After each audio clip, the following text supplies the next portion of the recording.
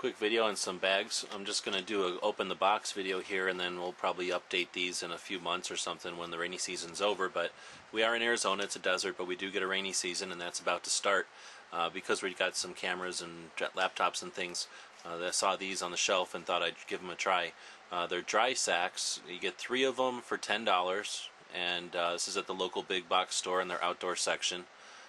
Seem to be just nylon dry sacks, like what you'd use on a outing, like on a boat or something, and thought I'd give them a try. They can't be very big or very substantial because they're in a pretty small package here, but anyway, we'll open them up. Nice nylon, heavy duty. They're not all the same size. The large one, medium, small size.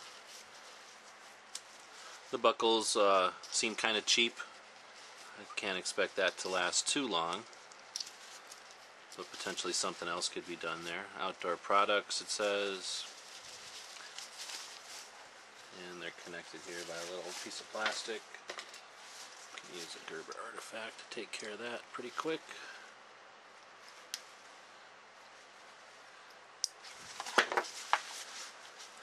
So it seems like they've got sort of a heavy plastic side, maybe like a milk container or something, about that thickness, and they've got this sort of heavy vinyl or something on this side.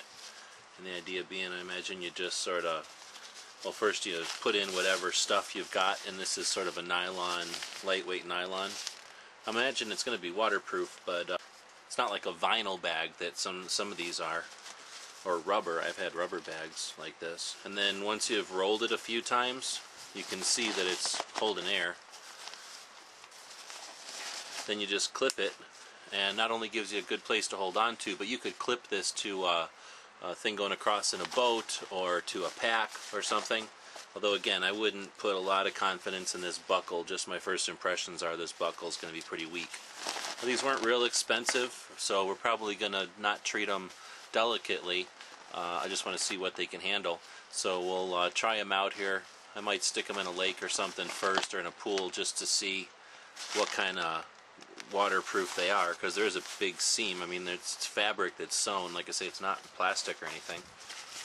The large one is basically the same thing, just in a larger size.